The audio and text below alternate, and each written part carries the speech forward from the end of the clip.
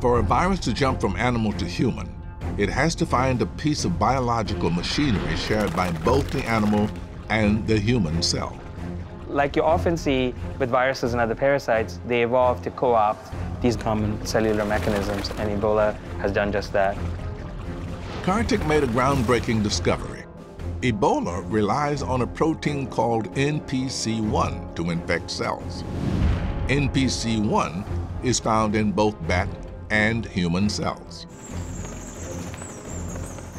Bats and humans may seem very different, but their cells use remarkably similar molecular machinery. Most viruses that infect bats can also jump to humans. All a virus has to do is find those common keys. So, I think it's a probability thing. The more closely related you are to another organism, the more likely you are to pick up a virus.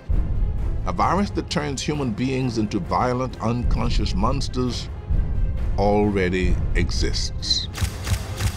Rabies. People that have rabies go through a phase where they're highly violent and belligerent, and they can foam at the mouth. And these are changes that clearly seem to benefit the virus in terms of its ability to spread from one infected host to a naive host. A rabies infection does not spread easily from person to person.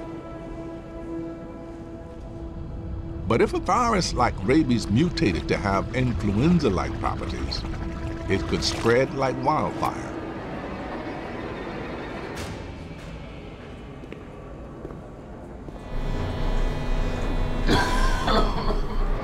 The infected would mistake it for a common cold,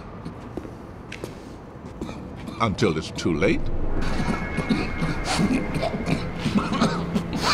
and they fall into a mindless rage.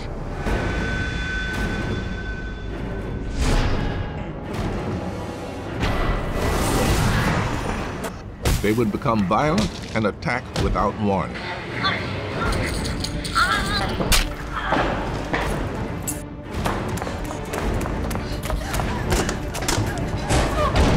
Open wounds would benefit the virus. It would easily transmit through airborne particles. Through the Wormhole with Morgan Freeman. New episode, Wednesdays at 10 on Science.